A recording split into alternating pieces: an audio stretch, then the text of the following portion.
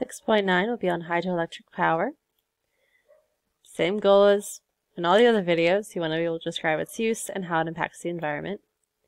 So hydropower is the mechanical energy of flowing water being converted into electricity.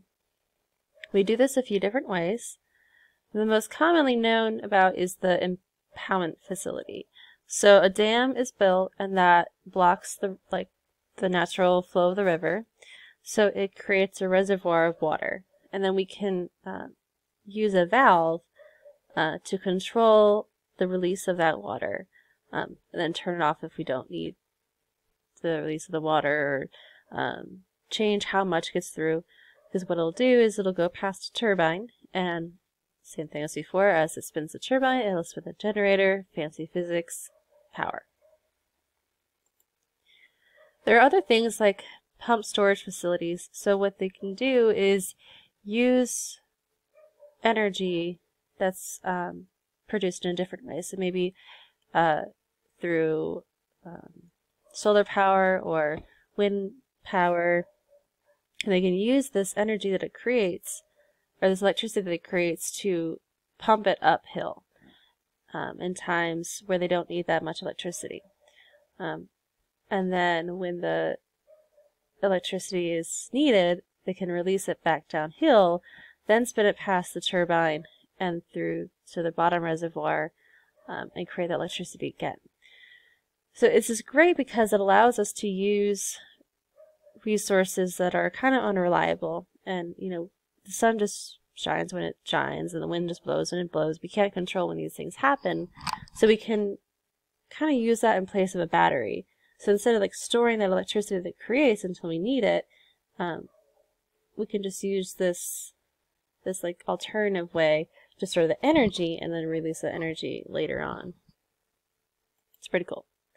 And there are also run-of-river facilities where we don't completely block the river, which is great in certain places where blocking the river has caused a lot of environmental damage and upset the ecosystem in various ways. So what it'll do is it'll just divert some of the water downhill and then past the turbine and create that electricity. It does depend on the natural flow of water, so it's not ideal for really large power loads because this is kind of unreliable, but for smaller power loads it's okay.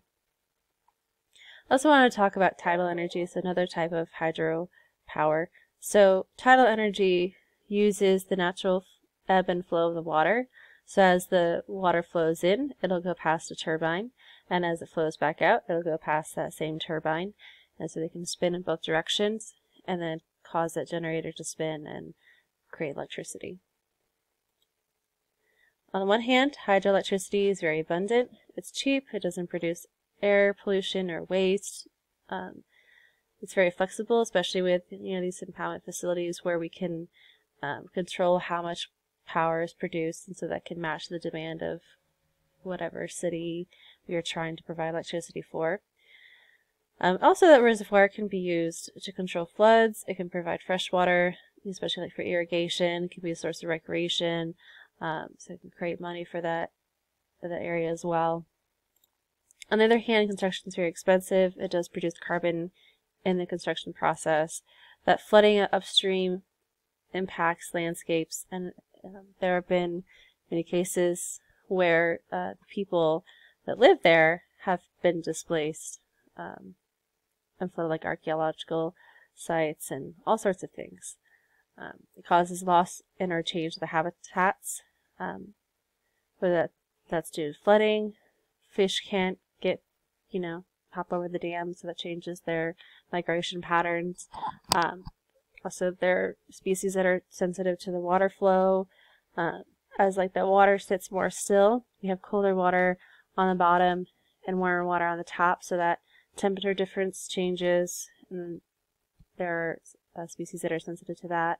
Can also change salinity, the amount of light, turbidity, all sorts of issues that come with changing how the water naturally flows.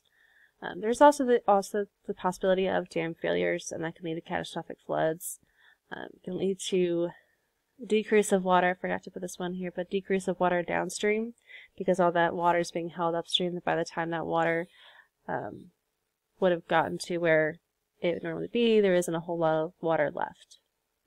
And that can impact the people that rely on that water, or animals, or plants, all sorts of things. The end.